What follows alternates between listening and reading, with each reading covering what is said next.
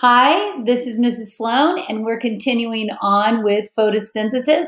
So this is video 2. Video 1 was an overview of photosynthesis, the anatomy of the chloroplast, and the reactants and products of photosynthesis, and the major steps. Now, here in video 2, we are focusing on the light-dependent reaction, and that's the part that occurs on the thylakoid membrane. So let me make myself a little bit smaller and get in presentation mode. Here we go. I'm the sun, yay. All right, so here we go. Now, the first thing we want to talk about is obviously you need light, right, to do photosynthesis. So on your notes, remember the notes are down in the descriptor of the video, column 1, you type those in, column 2, add in pictures that are helpful for you. Most of the light that hits the Earth's surface is visible light, And I'm going to talk about visible light in just a minute. You will see in mini-me just a couple other things. Higher energy is screened out by what's the protective layer? The ozone layer, right? And lower energy is screened out by water vapor and CO2. So let's go take a look at that visible light. Here is the entire electromagnetic spectrum. Visible light runs from here I'm covering this up, maybe about 380 or so to 740 or so. This is your visible light, and that's what plants use, okay? Now, just so you know, nanometers is what I was talking about. Let's take a look up here. The largest wavelengths of light are things like AM radio. Now, AM radio is not going to make your plants grow. You know why? Because they don't have any ability to capture that size.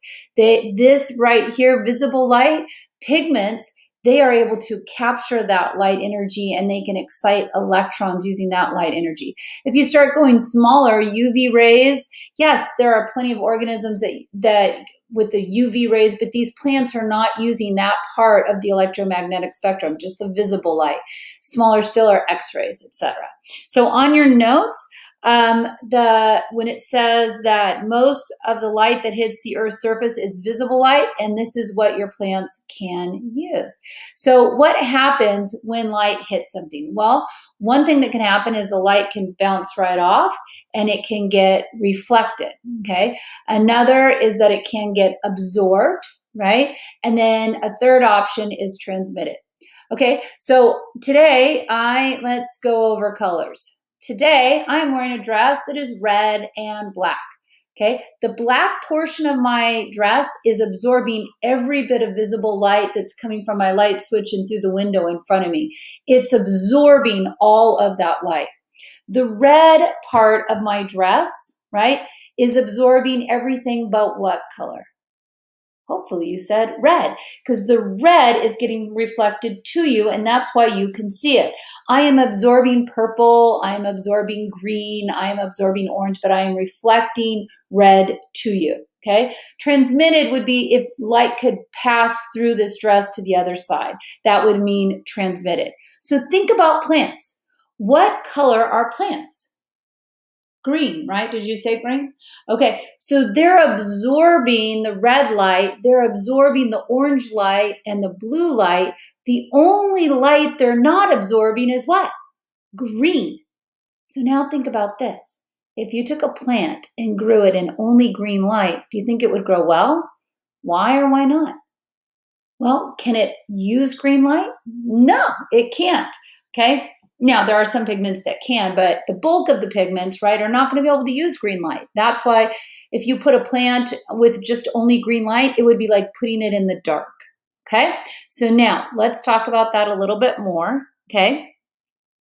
On pigments and photosynthesis, you have light is either absorbed, it is transmitted, or it is reflected.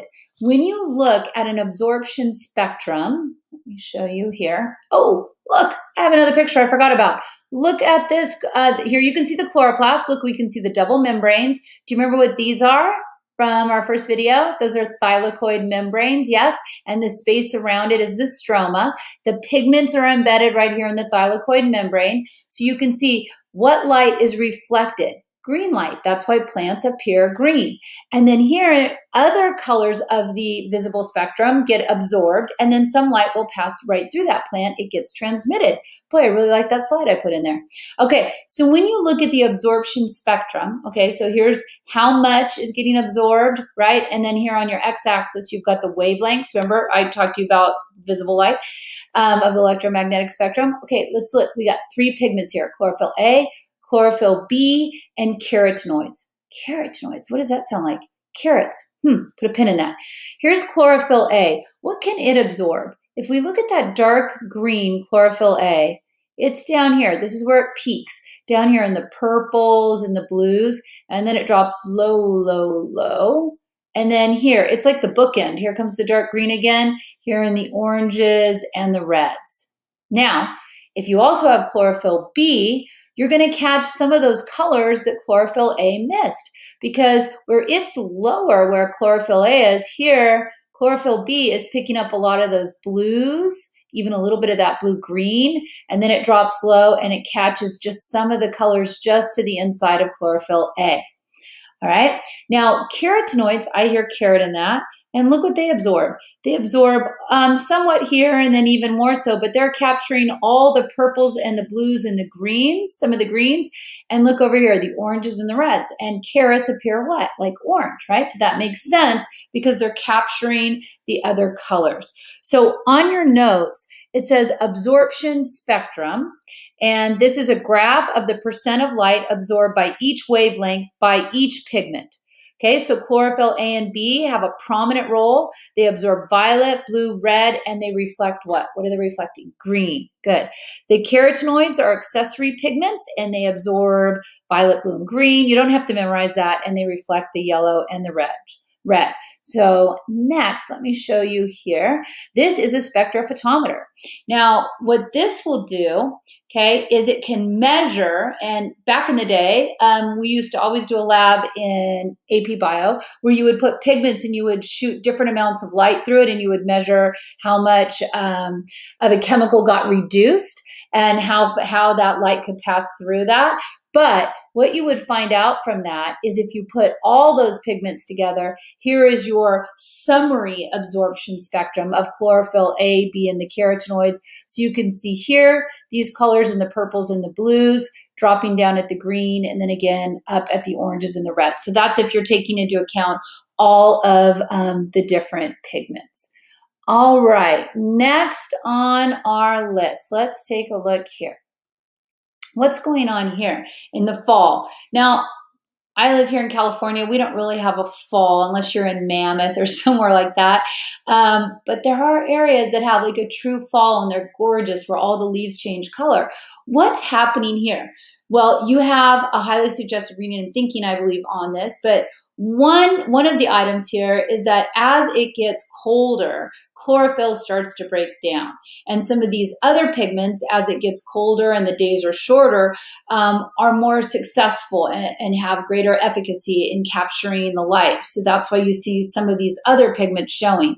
If you look out your window right now at any tree, if you still have green trees, you're predominantly, what you're seeing most is the chlorophyll A's and the B's are out there. But these other pigments are there too, but they're just masked because you have so much chlorophyll A and chlorophyll B. All right, now let's start talking about photosystems. Okay, so take a look at this reaction. This is a summary, a little summary table here. And so we can see, here comes, like there's the double membrane, right? Let's look at all the things here. This shows us everything. Here's the sunlight coming in. The light reactions are going to occur on these thylakoid membranes of the grana, right? Water is coming in. We're going to split water in half, and you're going to get oxygen, and then you're going to get these hydrogen and electrons, but the electrons we're going to take to be part of our light reaction, and we're going to start to concentrate hydrogen ions. I'll show you that in just a minute, but you do get a byproduct here of oxygen. So you're splitting water, oxygen is a product. You are going to use those electrons from the water in order to reduce NADP, so you can see it leaving the light reaction here. You're also going to use those electrons, you're going to create a chemiosmotic gradient so you can generate ATP. You will then use the ATP and the reduced NADP here in your Calvin cycle. Your Calvin cycle reactant, you're going to need CO2, And that's going to come through the stomata, the openings in the leaves, and then it's going to just diffuse into the chloroplast where it's getting consumed readily. And the CO2 will get fixed into glucose using ATP and reduced NADP. And then you can recycle oxidized NADP and ADP plus phosphate to be reused in the light reaction. So these things, you don't see these as like reactant product kind of things because they're just temporarily getting used. So dropping off energy and electrons, and then going to go pick up some more, etc. Okay, so what we're focusing now on the light reaction is these thylakoid membranes. And where I want to focus next is on this photosystem. So I'm going to start with a simpler diagram, and then I'm going to level up, okay? Now, I want you to just take in this picture, okay? Just take in this picture for just a quick second. Look at free energy. Remember we talked about energy available to do work, right? Look at the two photosystems. You've got photosystem 1 and you have photosystem 2. Now, photosystem 1 was discovered first, and ultimately that's what's going to reduce the NADP, but I'm going to teach this left to right because it will make more sense to you this way. So I'm going to start with photosystem 2 when I do this.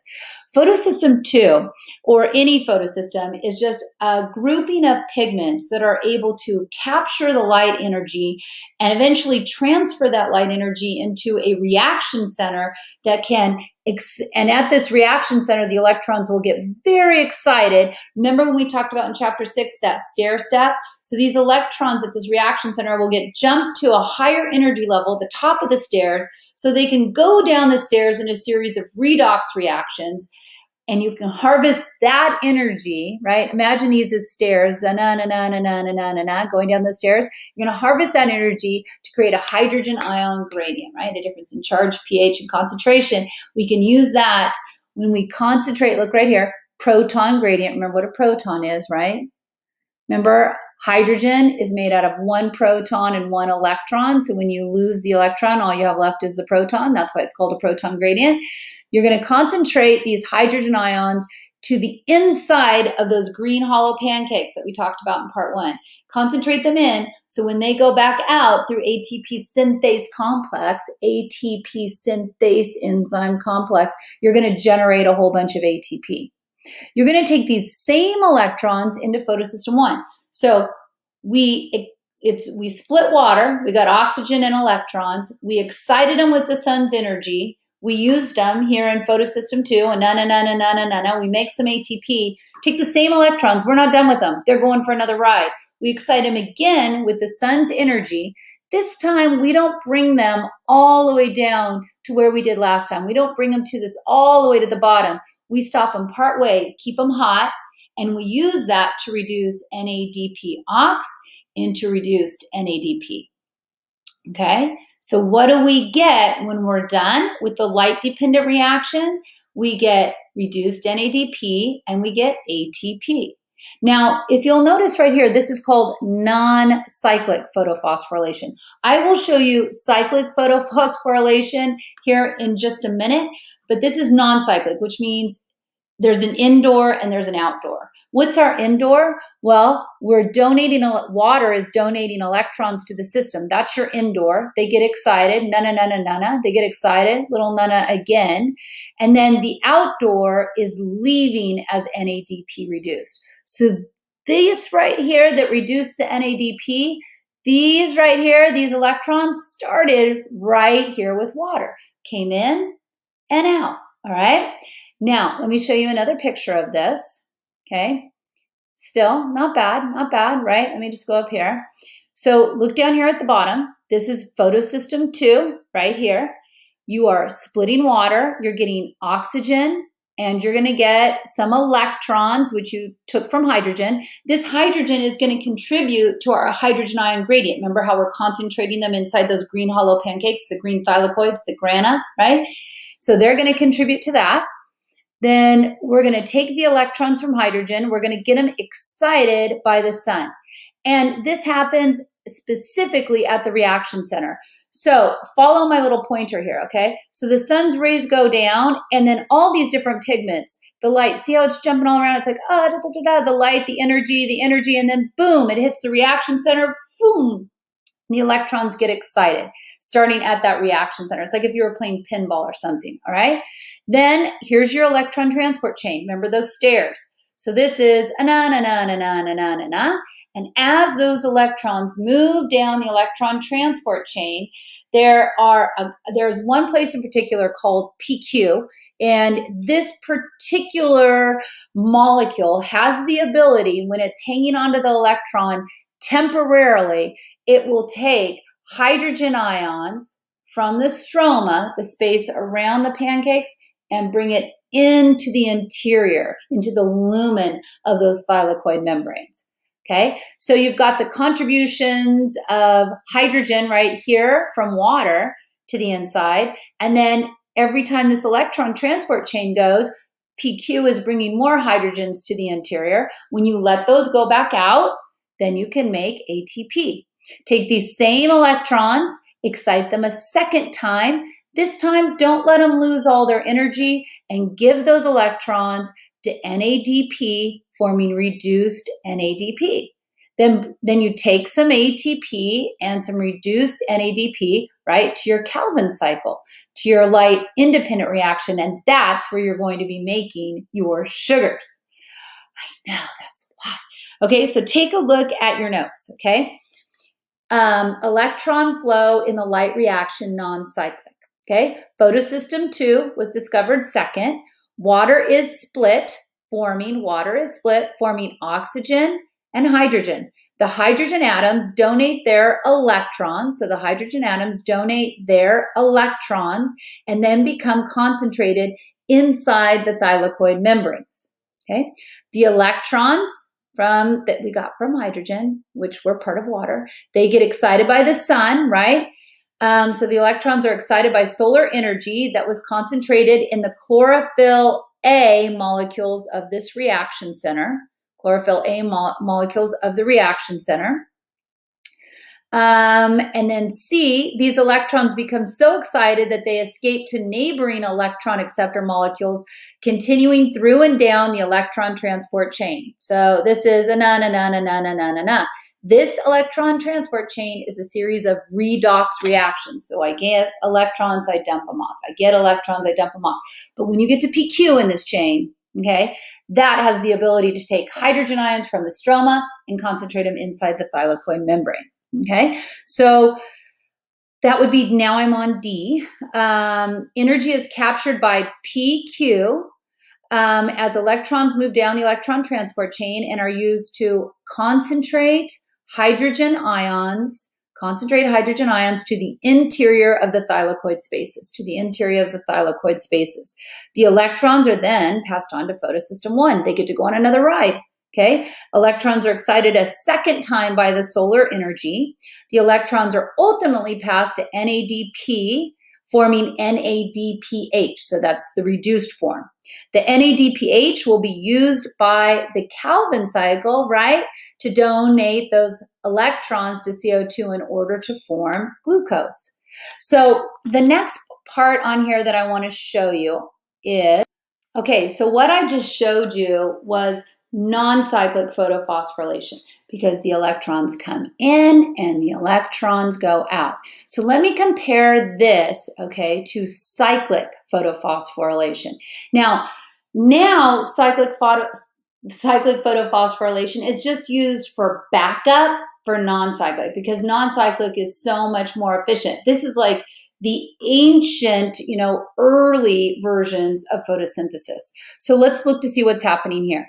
So we still have our pigment center, we still have our reaction center, but notice we don't have the input of water into this part of the reaction, right? The electrons are coming from the pigment directly. You still have the sun's energy, you're still getting excited, you're still na-na-na-na-na-na-na, right? And you are able to move hydrogen ions from the stroma into the interior of the thylakoid. However, and those get to go back out, so you can make ATP, but notice it's just going roundy, roundy, round, right? You don't have electrons going in and out. You just have electrons cycling around, so all you generate is ATP. You do not generate any reduced NADP. Okay, so if you look on the electron flow in light reaction cyclic, which is not as efficient as non-cyclic, it's used by prokaryotes, and when there are high levels of oxygen in eukaryotes, and when they're trying to avoid photorespiration, we'll talk about that in a minute, so put a pin in that, water is not split, and only ATP is formed,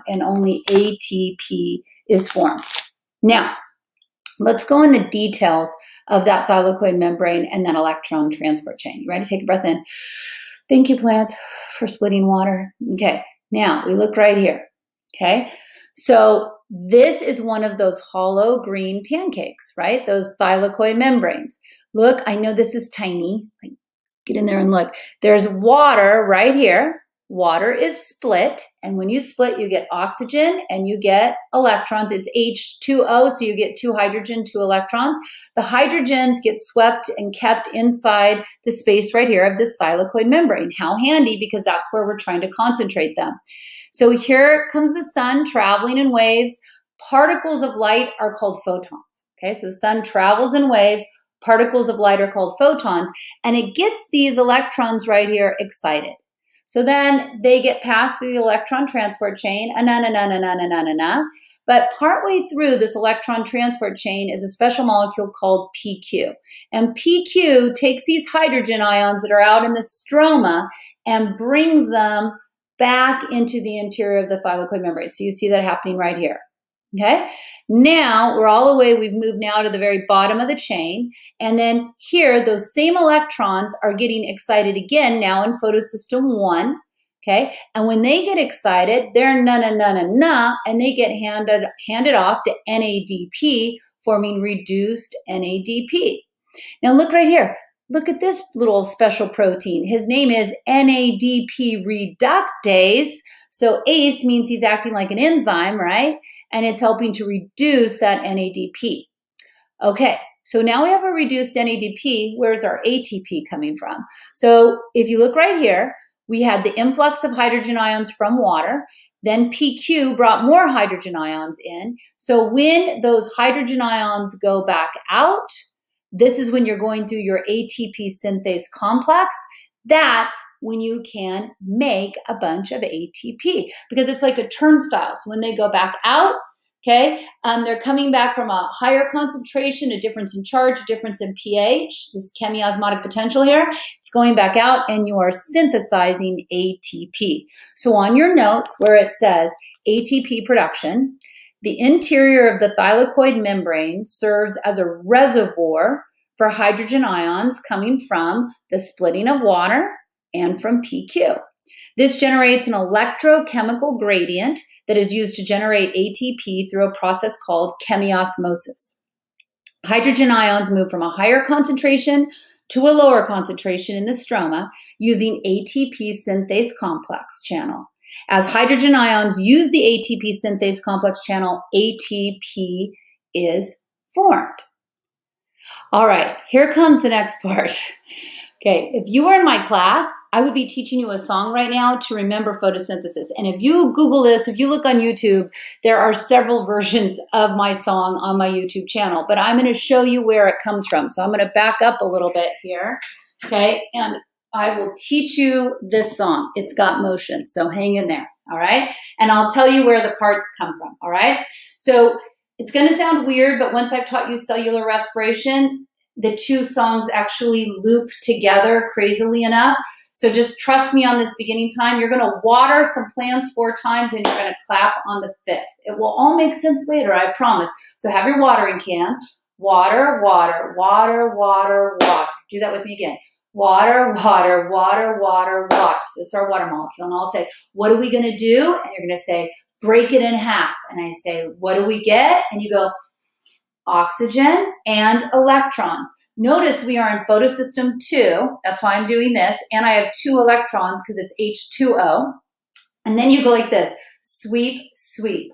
What does the sweep mean? Well, because it's H2O, the hydrogens donated their electrons, and then the hydrogen ions are staying right here in our thylakoid membrane. Okay, from the top, here we go. Water, water, water, water, water. What are we going to do? Break it in half. What do you get? Oxygen and electrons, sweep, sweep. Now put your hand up here. Here comes the sun traveling in waves. Particles of light are called photons, and it gets the electrons excited. Na-na-na-na-na-na-na-na. That's your electron transport chain, okay? So here comes the sun traveling in waves. Particles of light are called photons, and it gets the electrons excited. Na-na-na-na-na-na-na-na. And then you go PQ, and you remember that like you're going PU, so you remember PQ, and PQ is bringing in hydrogen ions. PQ, and you make some ATP.